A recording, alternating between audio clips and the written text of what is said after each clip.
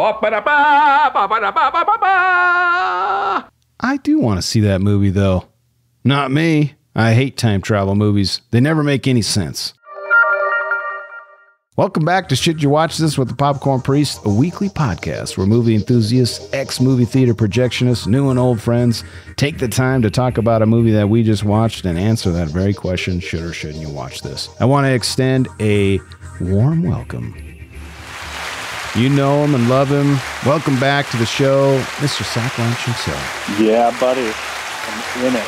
I'm all over it. I'm all about it. I appreciate you humoring me in the holiday season to watch a horror/comedy of Totally Killer. I don't think there's ever a wrong time for this type of movie. Really? Are you down for like horror movies or horror comedies any time of the year? Yeah, I think as long as there's a comedy element, I think that it plays year-round. That's where I can handle comedy, or I mean horror is when there's comedy. It's just better. Agreed. All right, here's a little clip, and I'm playing this because I think it's so funny to me. And here you go. Pam Miller? Yeah?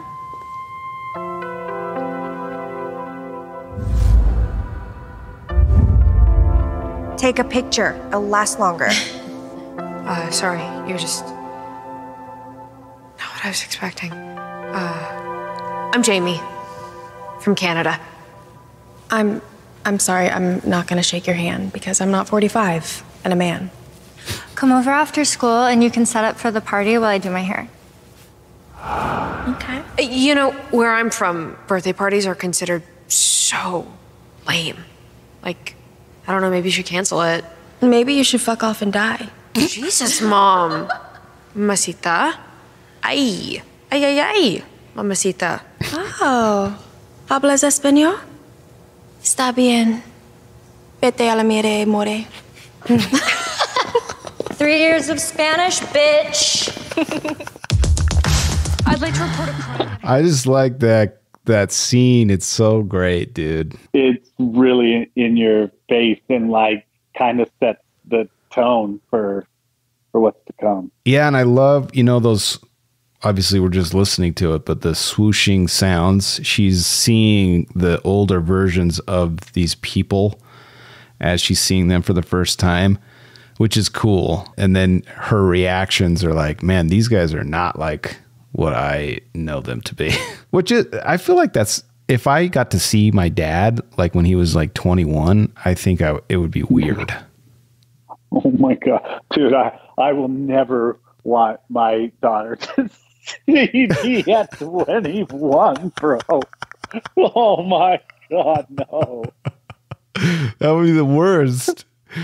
And I feel like she'll be able to use it for any situation. I'm like, you did it. You learned from it. You did it. Oh man. Yeah, dude. Yes. It's not, and that's why I think that scene is so great. They did such a good job of putting all that emotion into one 1 minute scene. It was pretty cool. It was good. All right, let's jump into popcorn trivia. Let me tell you something, pendejo. All right, I got some good trivia. There's not a lot about this because it's a brand new movie, but Jamie, Pam, and Blake have the last name Hughes. This is a nod toward director John Hughes, who directed The Breakfast Club, which starred Molly Ringwald, Pam's favorite actress. So that's kind of cool. Okay.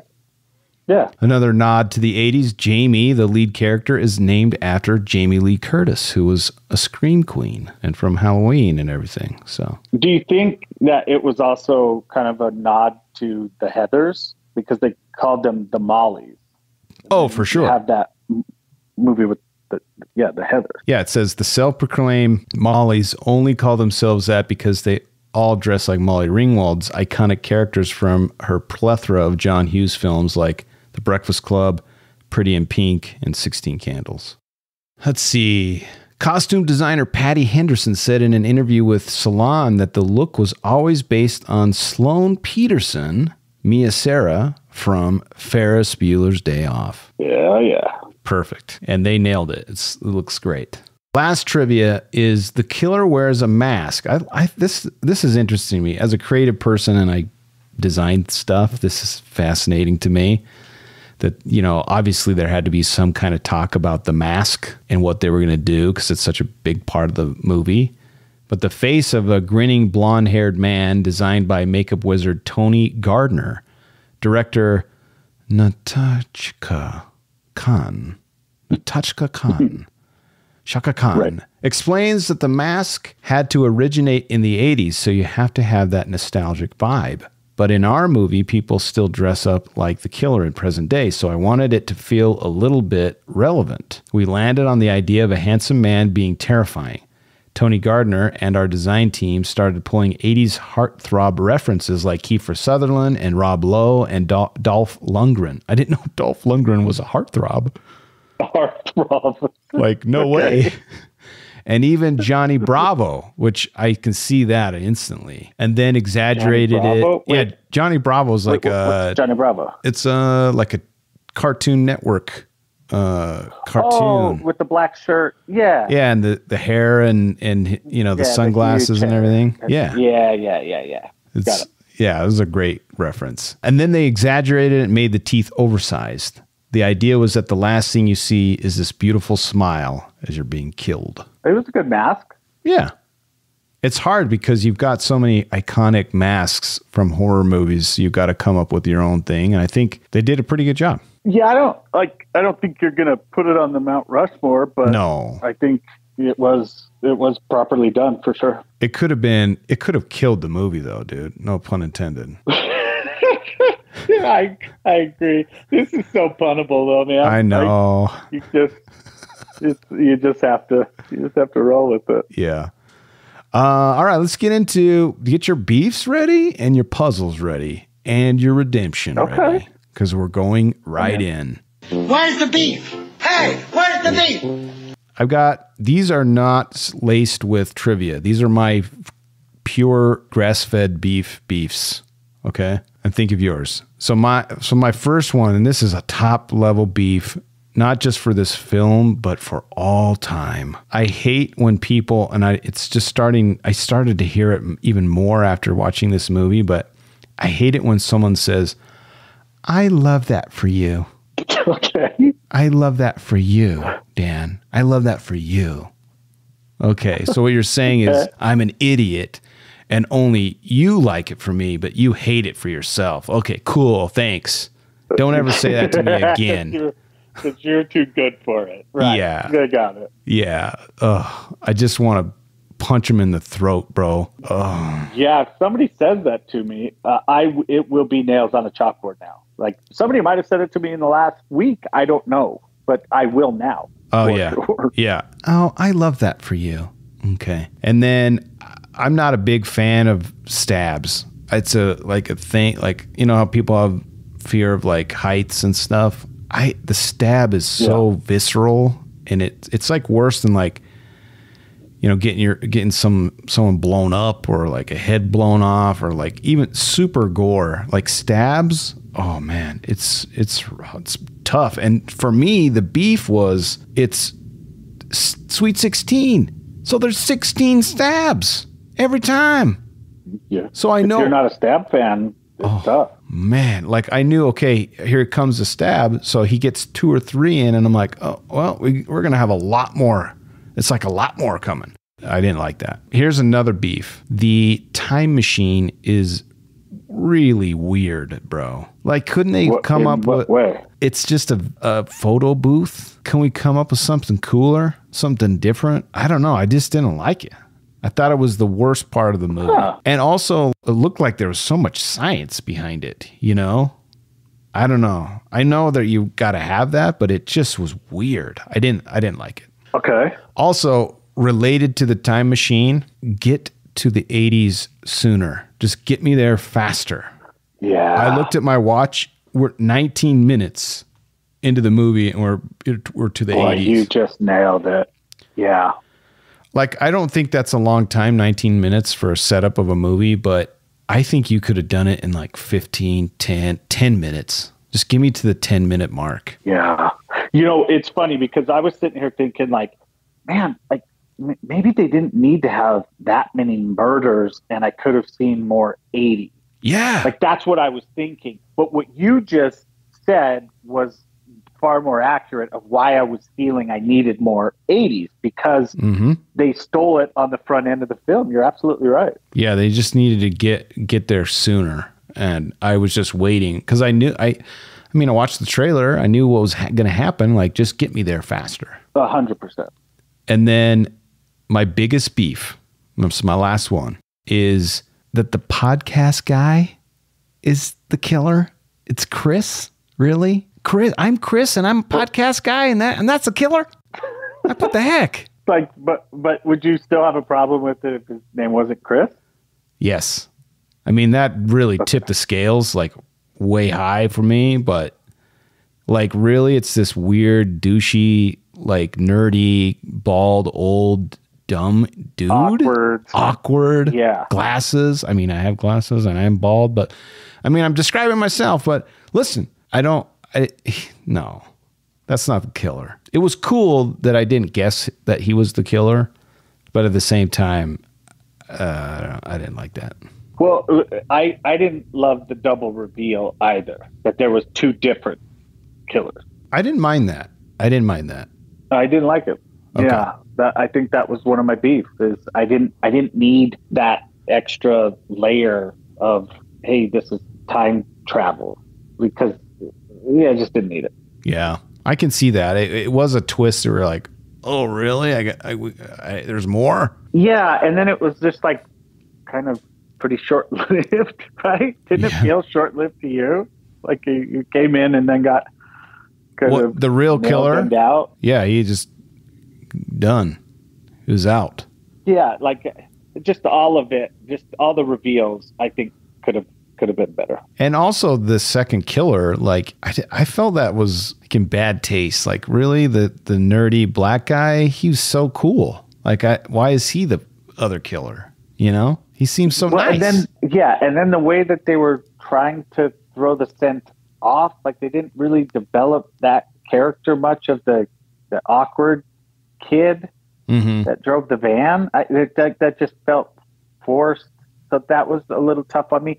I would say are your beefs done? Yeah, I'm done. My biggest beef was I just needed a little more 80s and less sluttiness and swearing. Yeah, like Hot Tub Time Machine, we mentioned it before. That really slammed you with 80s, like all the whole time. And it was great. Oh, it was so great, dude. I mean, like, just all the odes. And I just think when it comes to 80s, you don't, like, you have so much that you don't have a ton of risk to go for it. Like, there's nothing but upside with the 80s because of how incredible it was. And so, like it seemed like these characters were far more obsessed with sex than living in the 80s and the culture that was 80s, because the culture in the 80s wasn't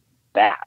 You know what I mean? It was arcades, arcades, like pizza joints, soda, like getting on your bikes and riding somewhere, and like going to the gas station, and like there's so many fun things about the 80s that, you know, playing, you know, Tecmo Bowl on Nintendo. Yeah, it was just the 80s was all about being seen by everybody else.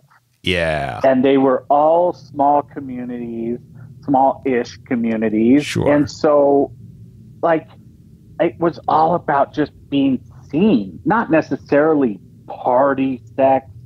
It was the social aspect of the party, but it was from being seen, not from the party aspect of it. So I think they missed the mark just a little on the 80s.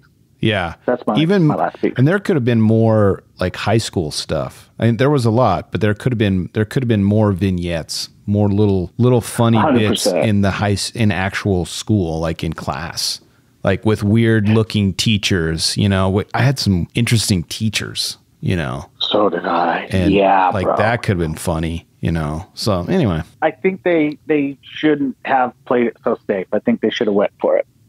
Yeah, I think you're right. They used the sex, the swearing for like shock. That was lazy. Exactly. All right, let's get into puzzles. A sphincter says what? What? A sphincter says what? What? Exactly. All right, this is a WTF for me when Norm Dubasage gets deaded. That was so crazy, dude. I was not expecting that. Right in his freaking head, dude. Yeah. Wow. And it was like, you hear somebody say, just keep rolling, keep running. It's like, that surprised me so much, and it was so visceral. That caught me completely off guard. Yeah. Wow. Agreed. That was insane. What the F on that one. All right. Here's just a question. Here's a puzzle. Can you have too many BJs? No. No. We solved that puzzle. All right. Absolutely not. Next one. But then he said he hopes for one more, but then she didn't know what that was. I kind of don't understand. She wanted more. He wanted more BJs, and then she didn't know. I don't know. I didn't. There was a lot of BJ talk and a lot of weird BJ talk. Yeah. I just, like I said, that part was just too forced. Yes. So that I don't understand it either. I'm puzzled. Also, here's a puzzle. How did people sleep on water beds, bro? Did you have a water bed? Man, my parents did. And I never felt like it was comfortable. Like getting out of it was so hard. That was a thing. People slept on water. It was an ab workout. Yeah, it was an ab workout. But let me ask you this. Why don't those exist anymore? I don't know. I just feel like I would be constantly moving. Like I'd just be like moving all the time. Didn't it make, I'm not going to lie, it made me want to sleep just maybe 1 or 2 nights on a legit waterbed. I mean, I wanted to try it for sure. I've gotten in one. I've laid on it and it was like novelty, right? But like I wanted to experience a night on water. Such a weird thing. I gotta be honest, like we might have a new business venture because there's no reason that people can't sleep on water, my friend.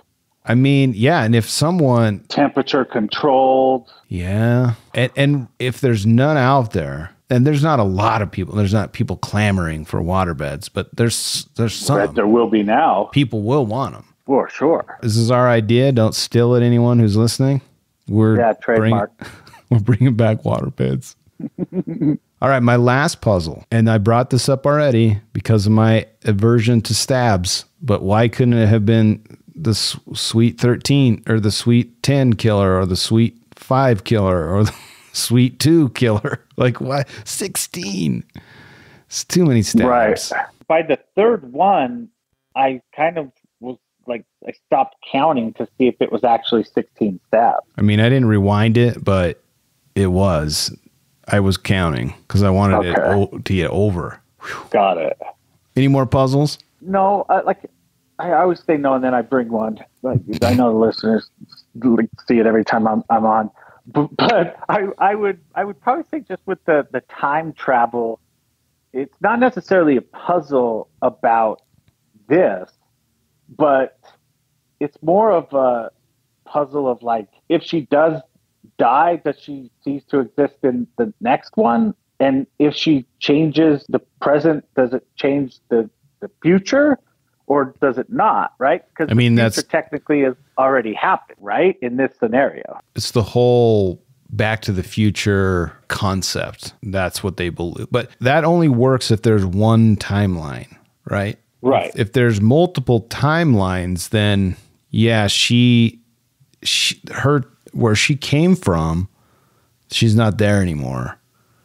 And if she dies, that timeline, there's no more of her. But in another time, that's why I liked the ending so much, which we might get into Popcorn Redemption here, but I loved that her time got changed and she wasn't Jamie anymore. She was what was her name? Susan or something? But she was still in her family. Claire. Claire, yeah. Yeah. Claire. Something like that. Claire. What's that's a fat girl's name? No, that's from The Breakfast Club. Claire. Yeah. That's a great movie. Should we jump into Redemption? Any more puzzles? Do it, yeah. No, I think that's good. Okay. I have exorcised the demons. I only have 3 redemptions. I love that they said casual beach. Okay. I just think that's funny. I think I might use it. It's a casual. Can I have a casual beach? Yeah, I'm going to use it. Yeah. I just think it's hilarious. And talking about funny words, Dubasage is the sickest last name of all time, man. That's pretty dope. Dubasage. It's so good. Yeah. I love saying it. It's so good. Dubasage. Yeah.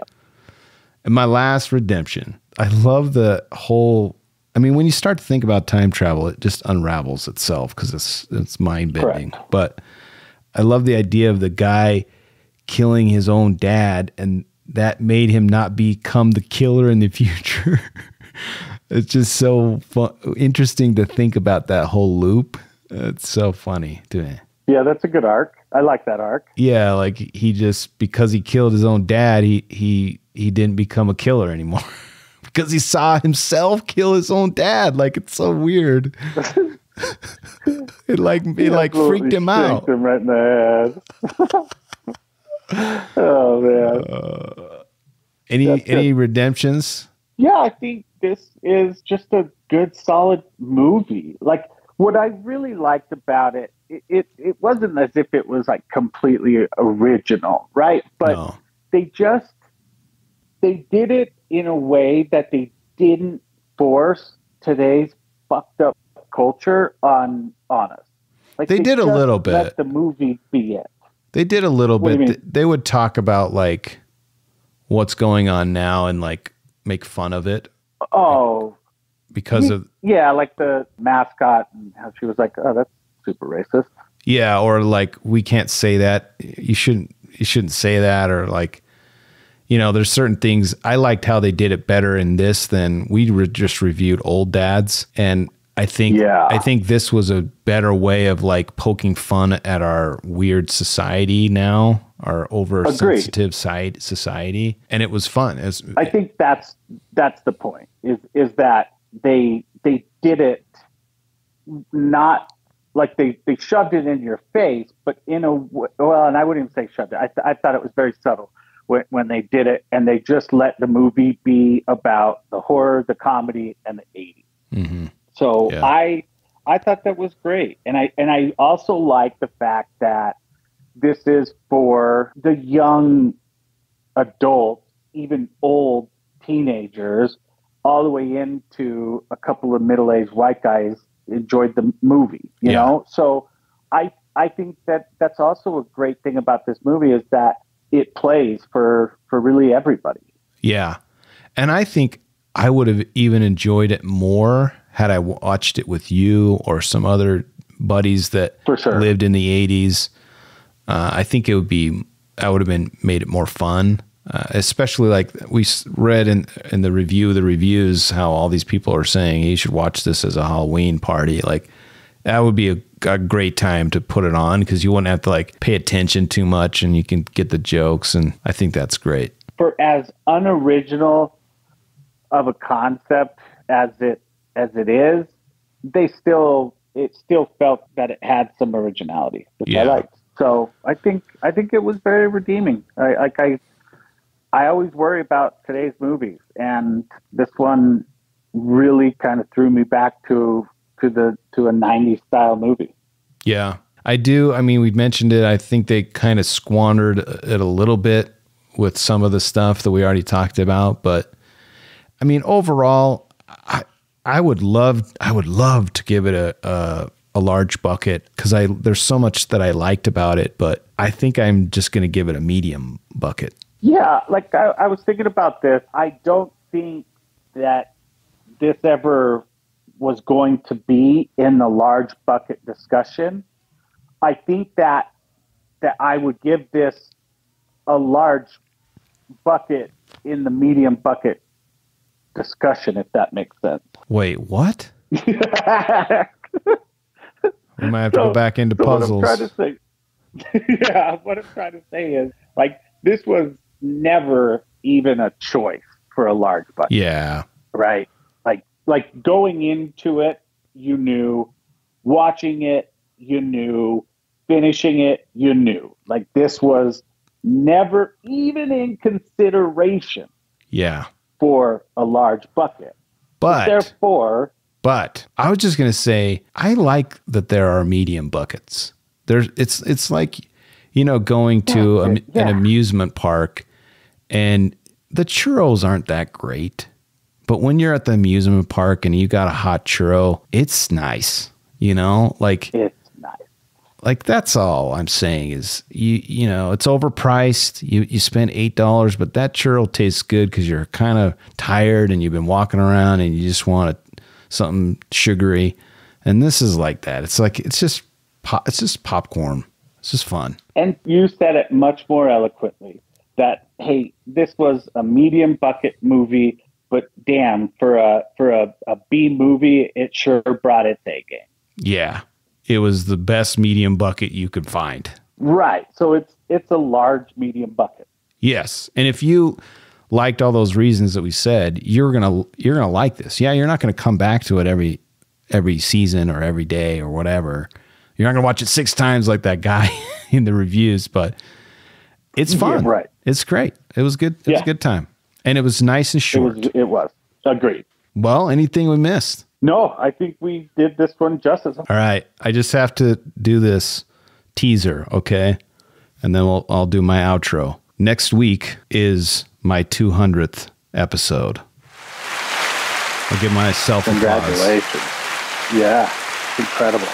And I've kind of hinted at it before, but we are going to do Goonies. I'm stating it right now. It is my most favorite movie of all time. And I thought it would be fitting to do it as the 200th episode. I think you're spot on with it. Congratulations on 200 too, man. Like, I just, you know, I say this a lot on the podcast, but I just admire you so much for just the work dedication you put in, and you do it for just the love of movies and the love of, you know, the friendships that you cultivated over many, many decades, and just being able to leverage that. I just think it's incredible, man. So congratulations on 200.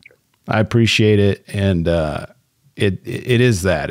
I love learning. I love being better. I love learning new skills. I love movies. I love my friends. And all those things come together in this thing. And I'd love to make lots of money, but I don't yet. I've made some, but that's not the sole goal. The sole goal is having a good time with my friends and watching movies. And that's it. It's great. I love being a part of it. So here's a teaser for Goonies. Sheriff, look. This time I'm telling you the truth. I'm locked inside the Vitelli's basement with this guy. Rocky Road. So get ready for it's a good, listen, if you like the Goonies at all, there's stuff in this pod coming up that I didn't know about. I did so much research. I watched so much content, and there's some stuff that I guarantee you do not know about the Goonies. So join us next 2 weeks. It's a 2-week engagement for our 200th episode of The Goonies. Can't wait. That's it for this week, but I'm with you always. Look for me in the cloud at Popcorn Priest. I love movies and would love it if you'd share the love. Share this with the movie lover in your life. Another way to support the show is by giving me money. By visiting patreon.com/Popcorn Priest and see what extra perks you can enjoy. If you made it this far, go give us a 5-star review on Spotify or Apple Podcasts. I command thee. As always, thanks for listening. And thanks to my reoccurring guest, Mr. I Can't See Through This Mask, Sekulich. Much love, my man. Remember, when you watch movies, you can pop off, pop in, or pop out, but always bring the popcorn.